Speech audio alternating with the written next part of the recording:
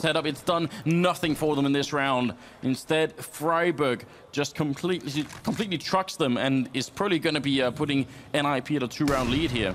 We were wondering if that pace was going to keep up into the second half, and nice shot from Device there, but Freiburg with those entry kills, that's huge. Just massive impacts, and because they didn't invest much, they don't have to worry about losing their weapons. They can just keep pushing forward, trying to take this off out of TSM's hands. They think it's crucial. They're committed to this. Another missed shot from Device. Oh, what a shot coming off the ladder.